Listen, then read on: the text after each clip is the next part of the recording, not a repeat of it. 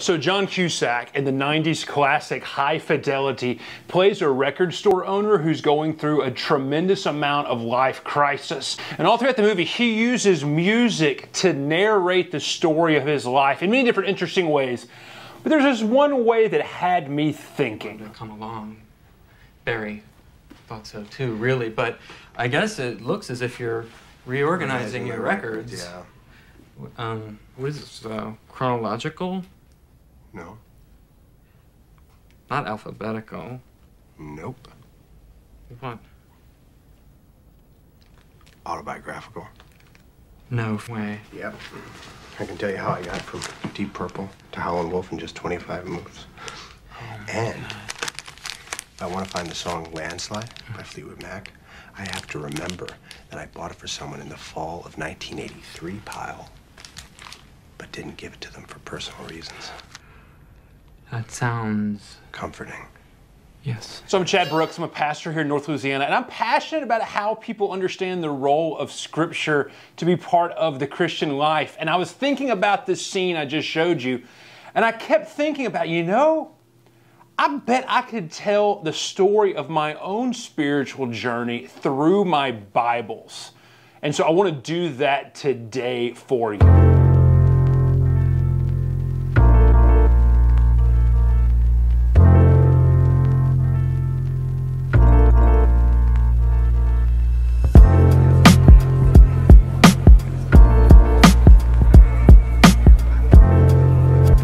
So I'm sitting down with what I feel like is my history right in front of me. I'm super stoked to go through these. I actually wanted to come back because I realized what I shot a couple of days ago didn't go into the spiritual journey side of it, and that's what I really want to focus in on. So if I start at the very beginning, this is the Bible that my parents gave me when I was baptized, when I was 8 years old. You got the kid Bible thing going on right there. This is like a big boy Bible. I think it's the exact same Bible my dad was carrying as a youth pastor, which is why I had to stick the 93 QID sticker inside of it. But I got this Bible on the day I was baptized, and according to the input shot right there, it was Super Bowl Sunday of 1988, so I guess that's what it was. I'm just excited I spelled everything right.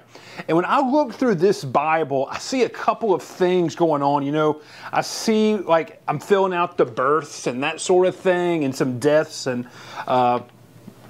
I just kind of trying to do the things I feel like an adult does with their Bible. And then I'm also writing down where there's a dinosaur reference in the book of Job. But I carried this Bible well into college. I remember being at my first church job when I was 21 years old and using this Bible. But I look into it and I see a couple of things. One, I see a passage that says QT November of 1993. So when I was 13 years old doing devotion stuff. And I also know that if I go into the book of Philippians, I saw this yesterday that I had a note from a Bible study when I was like 20, and so in 2000. And so this was my Bible for, quite a long time. And I look at this Bible and this is where I began to just fall in love with Scripture and to understand what Scripture meant to me there. And so kind of fast forward a little bit, and like I said, I carried that Bible for a long time, and then I have this Bible, and this is not the exact Bible because that one gave away on a mission trip in Jamaica, but there's a video about this Bible. I'm going to put a link to it in one of those boxes right there. But in the video I refer to this as my college sobering up Bible because I went through just an incredibly dark spell that meant me locking myself in my bedroom for months. And I ended up finding this Bible as I was kind of crawling out of it, just a deeply depressed state. And I fell in love with it. And when I think about this Bible, what I think about is the fact that for the first time, this was me just going through a super, super dark place and always depending on God. But also, this was the first time I remember sitting down and reading whole entire books and where I just fell in love with Scripture. I didn't like the Apostle Paul for a really long time. And I remember I had a job where I got off at midnight. at a liquor store I worked at. I remember I said the Sobering Up Bible, and reading like the entire book of Ephesians at night, or the entire book of Philippians. Like it's like 1 o'clock in the morning. I'm still like adrenaline racing from working on my feet for 8 or 10 hours and sitting on my front porch just reading scripture at 1 o'clock, 2 o'clock in the morning. And so I look at this Bible and I'm so attached to it. It's out of print now, but I find them from time to time. Whenever I find them, I always buy them. Just I quit giving them away, but I have a copy here, and I also have a copy at the house that's just there. But you know, I love this Bible for how it marked me learning what just personal dependence on God was like, and how, as an adult, Jesus took me through a really rough spot, and I learned to depend on Him even more inside of that. And then, so I have this Bible too. This is like a little bitty guy, and I remember just picking this up at some Christian bookstore because I wanted to just have a smaller Bible to keep with me. Back then I was working on the road, big into rock and roll. My hair was down to like right here, and I wore this denim vest with the sleeves cut off. And I remember carrying this Bible inside, like the inside pocket of my vest. But I remember this Bible being with me as I had to make decisions about who I was. That was the thing that I really think about this. So the next Bible is this one. All of those were New International Versions, by the way. And this is where I kind of start changing translation. There was a New Living Translation study Bible during this time as well. And it's in my workshop at my house. It's kind of a weird place for a Bible, but that's just where it's at. And I couldn't dig through and find it. So this right here, I was working at a Christian bookstore selling Bibles, an independent Christian bookstore, and this where I began just to fall deeply in love and to begin understanding not just reading the Bible, but reading different translations and that sort of thing. And the English Standard Version was a pretty new thing at that point in time. And I remember scoping them out and wanting one, but they were all a little expensive. And then we got this shipment of like the cheap bonded leather, thin lines. It's almost the exact same Bible as this one. Same format and stuff. You know, there's no references in this, but I think this was published in 2002. And I probably got this in 2003, 2004 at latest. And this Bible was the one where after I had kind of like, I started sorting myself out really well. This is also, if you look, this is where I really started. Let's see if we can get this to focus. I started really writing in this Bible. And I remember when I went back into ministry after leaving it for a while, when I was in campus ministry, this was the Bible I was using. This was the Bible I also took with me to seminary and started off seminary at Asbury with. And this Bible for me just really is when I just started digging in to understanding Scripture, but understanding like the difference between cool Old Testament stories, that sort of thing. I'm looking back in this. A cool story about this Bible is I was in one of my best friend's weddings. He was the best man in my wedding. A couple years later, I was in his wedding, and it was a full Catholic Mass, but I was asked to read Scripture as part of this. I remember carrying this Bible up, and I had it like sit onto the reading that was there. I'm actually going to look and see if I have got a note, because if it was a wedding, I imagine I know what reading it was. 1 Corinthians 13. Yeah, it's not marked. I don't know if it was this way. Anyway, whatever it was, I had this Bible like on the podium, the reading, and I remember the priest like telling them during the wedding message, says, your friend who read the Bible, he clearly loves Scripture. And like this is where I just began. It's some big spiritual transition. You know, this was the Bible I used when I realized that I was called to work in the church full time, something that I had run away from a really long time. I'm a preacher's kid. And like I always say, preachers' kids either go into jail or ministry. And I was on the second side of that. But like, this is the Bible that I carry when I realized that God was calling me to do something besides just run sound. And so I carried this Bible decently several years through seminary. And you know, the ESV was okay at Asbury, but the New Revised Standard was really the academic text that people wanted you to read. And I had bought some old ones and some used ones and that kind of a thing. I think there's probably a couple little ones up there, and I have like the old Renovare, the Renovare Spiritual Formation Study Bible. They still publish that different name now. I had that NRSV, but then back when I was blogging a lot and reviewing books and talking about Bibles, the early days of the internet, Oxford Press sent me this bad boy. I've made a video on this Bible as well. But like, this is what I call my seminary Bible. You see a quote from Eugene Peterson right there on there. Eat this book. These are out of print.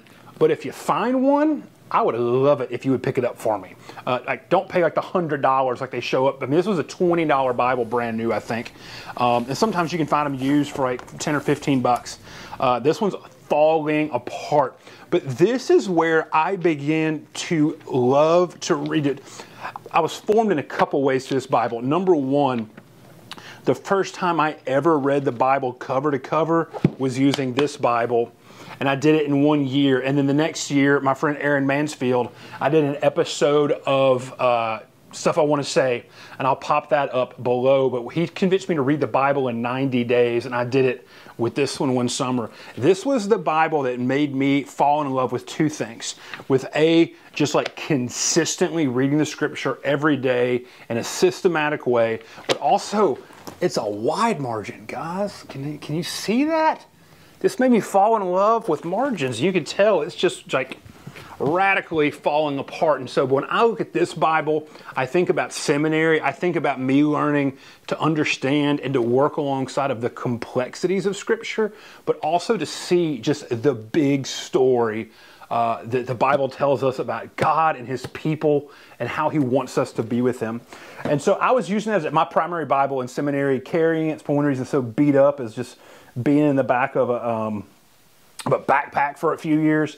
And when I started coming back into a preaching ministry as a full-time pastor in the United Methodist Church, I realized that, where I was in seminary, you could throw a rock and hit a seminary. And no matter how small the church was, they were used to like academic, like big, thick preaching. I was at a church that was in the absolute worst neighborhood of Lexington, Kentucky.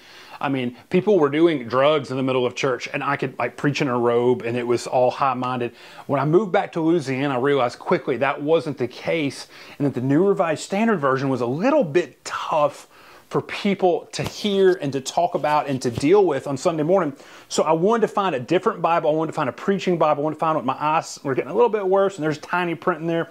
And I wanted to find something simpler. So I remembered how much I loved the New Living Translation. My dad's a big fan of the New Living Translation. So I went to Books A Million and picked up just some cheap, large print, thin line NLT. And this was my preaching Bible the entire time I was at St. Paul's. And it's still, up until a couple of years ago, if I reached for an NLT, this was the NLT I reached for. And then this one stayed at the office. And so I always had an NLT within reach of my desk. But when I think about my own spiritual journey in this Bible, I begin to think about what does it mean for me not just to know what Jesus is telling me, but what does it mean to lead? I'm going to shut my blinds real quick. There we go. But not just what is Jesus telling me and how do I respond in that, but what does it mean to teach people, to lead people, to invite them into a life and a relationship with Jesus. And so this was my preaching Bible for several years. I took it into us launching Foundry, and then it began to just kind of, you can see it's falling apart in multiple places. It was another $20 thin line Bible. And I love that format, and I couldn't find it anymore. My plan was, let me just get another one of these. And I couldn't find it. But then I was listening to those people on the internet that talk about those expensive Bibles. The premium Bibles with the nice leather and all the things. I was hearing from those people a little bit too much, and I found this bad boy. So this is another New Living Translation. It's actually the exact same text block as this. Like the guts of this Bible are the guts of this Bible, but this is an Allen. Let me see what it is. I don't know if it says or not. This is a Highland goatskin full yap. That means the hangy things. The hangy things are there. It was gilded at one point in time on the side, but inside it's the exact same Bible as the other one, which was great because I already knew where everything was, and so I could go to it really quick. And this thing like spent the night in the parking lot. I don't baby anything, and I most certainly did not baby this. But this was my preaching Bible for years here at Foundry. And most of the time, this is the one I still carry and to preach on Sunday morning there. So it's just there. I'm not using it for anything beyond preaching out of on Sunday morning now because it's falling apart. But it's also just like, I know this is getting washed out, but it's just, there's not much space left to read in it. When I think about this Bible spiritually, what I think about is, like, this is the Bible where I realized I was not some like young buck doing this anymore. And not was it just about to tell people of this different world and to lead people in this different world, but for me to myself become unsatisfied with the way the world was around me in my own life. This Bible took me through several laps around with 90 Day Bible. It was just deeply there, and I began to process through Scripture in a really, really different way with this Bible. My devotional life began changing a lot while I was using this Bible, and in an awesome, beautiful way, I realized that just the format of this was not that adequate for me, but I loved the translation, and I love the New Living Translation. I'm making another video. I've got so many videos to make, y'all. But at this time, I'd started watching videos because I was unsatisfied, and I started watching Jason Mayfield's videos and Matthew Everhard's videos, and not just about the premium Bible stuff, but the way they were marking up the Bibles, the way different things were happening. And I began just to get an itch for something else. And in mid-2018, I began discerning that I felt God was calling me to only preach through gospel passages for 2019 and to call it the year of Jesus. And so at first, I wasn't even sure if I could do that or not. I was like, man, can you get 52 sermons out of the Gospels? That sounds kind of silly, but for me, where I can live in the Old Testament. I wrote a master's thesis on preaching Revelation. All of those things, it's just tough. But I found an edition I thought sounded really, really good. This is a Crossways. So I went to the ESV, which I'm not wild about, but I'll use. But this is a long name. This is a Crossways Journaling New Testament Inductive Edition, which means there are some margins, but there are also, I think it's 3/8 of an inch distance between each line. And so I bought this Bible for the specific purpose. You see it's labeled on the side right there. This is my Gospel Read 2018. And so I got this Bible, and I put together some just quick thoughts on things. I put together my first color coding system in this Bible as well. And I decided to read through all 4 Gospels as much as I could for like a month and to just start making notes on what I could do, how I could preach. And I started labeling stuff up. You see the colors here at this point in time don't matter anything to me, but there's a bunch of notes. So when I look at this Bible, what this Bible began in me is something that I still carry today. Just a couple days ago, on a day off, one morning, I ended up having like a 2.5-hour scripture reading session. And the majority of it was the Gospel of Matthew's fault. I just sat there and read 5 chapters super deeply. But when I think about this is the Bible that made me, see, I've got a seedbed sticker, and then I've got a Bigfoot sticker on the back. It's also hardback Bibles. Big Revelation. Hardback Bibles. But this is the Bible that made me just deeply begin to realize that it's not just a new world to invite people. It's not just a new world we have to invite ourselves into, but the world that Jesus builds in front of us is radically different than our own world. So that was a cool Bible. So I just used that just for prep. I think I might have like 1 Peter marked up in here too. And that's it. And I would use this Bible more if I could find them again. I can't find this Bible half time. That's like a running thread in my life is my favorite Bibles end up going out of stock and you can't find them anymore. I've got another ESV that I'm scared to touch because I'm scared I'm going to like it so much and they'll never sell them again. But I'm going to have a video soon on me breaking the fear of marking up that Bible. So I'm looking for that. I'm hunting around, and lo and behold, I go into a Lifeway that is closing, and I find a New Living Translation with wide margins.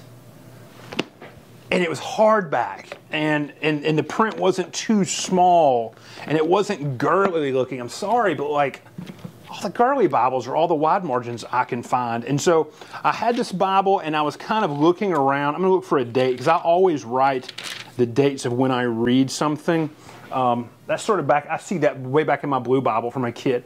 So I see this on 121:19, and I'm starting to read and mark up Deuteronomy. But in March of 2019, I went to the doctor one morning thinking I had bronchitis, and I left the doctor being diagnosed in stage 4 heart failure. And I went to the ER that night, got an 8-day vacation in ICU, spent a couple more days in the hospital, and took a month off of work. Almost died. It was like mind-blowing. This is the Bible I was using back then, and I slowly went through and marked up Deuteronomy while I was home that week, or home that month. And I'll have some B-roll shots. Like, this Bible is super, super marked up. This is also the Bible where I really, really fleshed out my markup system and what that looks like. And when I think about this Bible, I think about how that time in my life where I began to radically reorient understanding who I was, and then also understanding how I relate to people around me. Just massive, massive spiritual development and a personal side coming out of that time and that Bible. And then I loved that, was not using it that much because it still just wasn't my jam. And then I finally realized, and I started this idea, and I did this in 2020.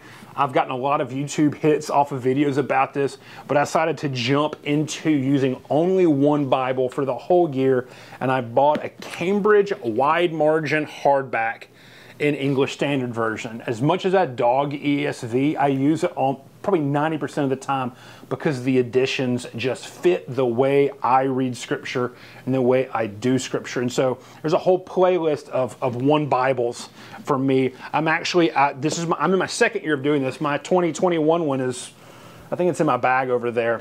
But when I look at this Bible, what's crazy is, so this is the year where I began seriously using the daily office inside the Episcopal Book of Common Prayer, and where my prayer life. When I look at this Bible, I look at my prayer life. This is the Bible that I used all throughout COVID. I also brought this Bible to the Holy Land right before the pandemic started, and I'm reading passages through here, and I kept up with the whole daily office for 2 weeks in the Holy Land, and like seeing notes on a passage, and it's like, hey, read this in the Holy Land.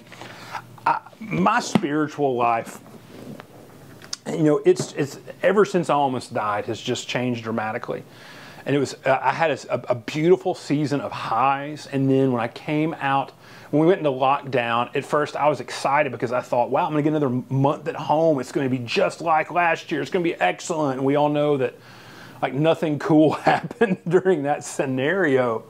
But I look back at that Bible, and I love the 1 year side of it to see the spiritual development, to see the lists and the things I have built in the back, to see the things that I've been thankful for, to see the things I was processing through, to see I did a couple really cool chronological reads in 2020, and just when I flip through the pages of this Bible, the only thing I see is my spiritual development. I don't see preaching plans. That's kind of why I like having a different preaching Bible than my just devotion, my teaching Bible. But I just see all sorts of amazing things that Jesus was doing. The church was in the middle of a capital campaign and a building program during that. Like, when I look at that 2020 Bible, I just see faithfulness. So that's my story. That's my spiritual testimony told through the lives of the Bibles that I have used, the Bibles I've valued. I've got a lot more Bibles, but these are the ones that over the course of the 40 years of my life, or to be honest, 33 years ago since I got that blue NIV from my parents. This is the story of my life with Jesus told through my Bibles. And so I'd love to encourage you to do something new. If you do a spiritual journey by your Bibles, make sure to leave a link down in the comments below. I'd love to see it. I love to hear other people tell stories like this. But I'm Chad Brooks. I'm passionate about how Scripture changes our life and encourages our development with Jesus Christ. If you love content like this, please subscribe to the channel. You can hit the comment down below. You can hit the little bell down below to get notified. But I will see you back in the next video. And until then, just make sure you're staying in your Bible. Check you later.